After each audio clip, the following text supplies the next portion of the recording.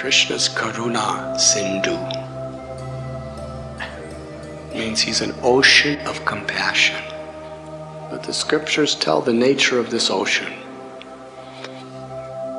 The ocean has no bottom, and at every moment it's getting infinitely deeper.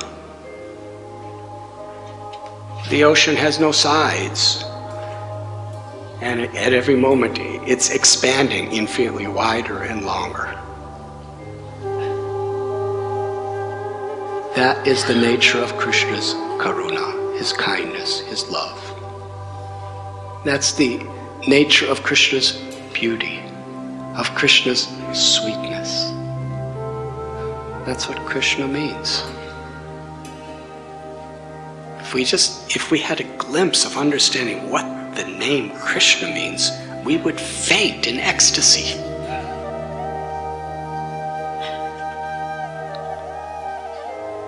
Now, our little frog in the well intelligence has no experience of anything like that. But when Krishna reveals himself to us, we can understand him unlimitedly. Not because of our power, because of Krishna's power. That's bhakti. Bhakti is that path whereby, by our sincerity to serve in a spirit of pleasing Krishna, in a mood of surrender, sharanagati, Krishna reveals himself to us.